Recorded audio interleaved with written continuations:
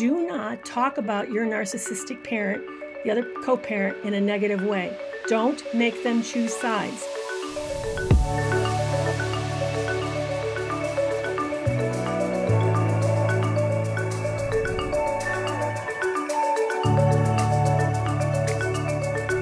How do narcissists treat their children, and how do we protect our children? So all people are not, it's called part objects in object relations theory.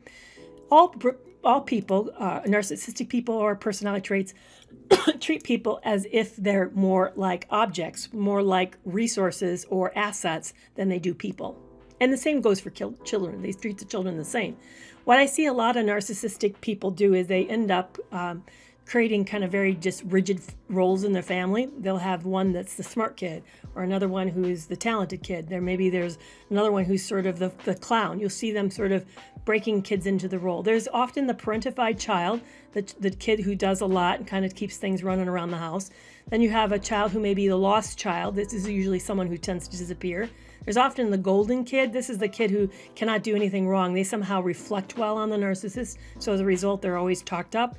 You're going to find the scapegoat. Scapegoat usually is either because they are seen as the problematic person or the one that brings on embarrassment to the family, or they are the one that tells the truth. Telling the truth will get you scapegoated too. So they tend to sort of see people more in one or two, their children as one or two dimensional instead of fully. And they also then don't really get to know their kids in a real way, authentic way that encourages mature discussions and helpful advice. It's more sound like sound bites. And unfortunately, usually when there's a divorce, especially if it's with men, they often disappear from these children's lives. They'll concoct some excuse like, my ex-wife makes it really hard, or the courts worked against me. But the truth of the matter is that with anybody, they're out of sight, they're out of mind, unfortunately.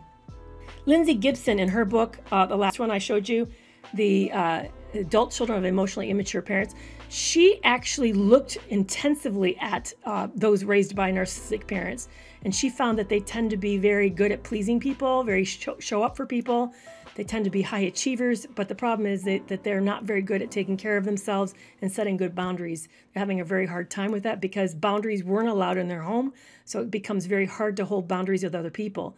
As a result of that. Having a narcissistic abusive mother does a particularly toxic things to particularly their daughters, because mothers often see us as a projection of themselves. So if they have a lot of self-hatred, then you're going to experience a lot of rejection and loathing and that you're going to just feel that put out on you. It's not actually from you.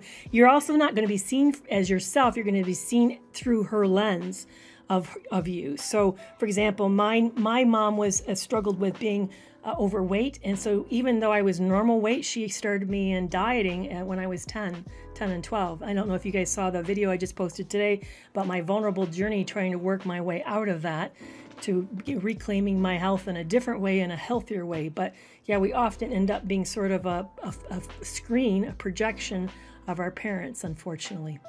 And when you're a girl and it's your mother, it's very, very hard. I was really worried that her daughter may be close to her husband and that he might then work on that relationship and keep the daughter away from her if there's a breakup. Yeah, that is a real concern. That happens more than we wish it would happen, in which narcissistic parents turn the children against the other parent. What you can hope for is through time, because this person is going to be true to themselves, they're going to be narcissistic, they will be abusive to their children as well, and that down the road the children sort of have this epiphany, this wake-up moment when they realize something's very, very wrong, and they work then to get better, and they realize that that's not who you are and that you've been there and been available the whole time. So what I'm saying is keep the faith, stay involved, do what you can, and hope that just with time things get clearer. So how do we help kids who are dealing with this? I would really recommend that you develop a kind of relationship where you can talk about tough stuff. You create space for that, where you say to them, how was your day? And when they say not good, you can say, oh, really? I had not good days. And then to jump in and say, when my not good day happened, this is what it was like. What's your not good day like? And then you listen. You create space for them to share. Well, so-and-so called me a name on the playground. Oh, man, I hate it when it happens. You know, I had that happen a lot. So what are you doing about it? How's it going around that? Oh, I don't know. I don't know what to do. You know, I didn't know what to do either. And I'm really glad that you're talking to me. You know, over time, I found that if I did these things, it really helped. That's what it looks like. It looks like that, where you invite them, you hear what they say, even though it's little. You use the little to expand based upon your own experience. You check back with them, see how it feels to them, then you expand more. But there's some rules to this. I'm going to give you some rules. Do not talk about your narcissistic parent, the other co-parent, in a negative way. Don't make them choose sides. Children have this innate ability, this innate need to always keep everybody in their world in their world. If they feel you're going to make them choose sides, they're going to choose the more fragile parent. And guess what? That's not you. They're going to choose that toxic person because they can feel that relationship is very risky, very, very fragile, and they'll choose it. So don't make them choose.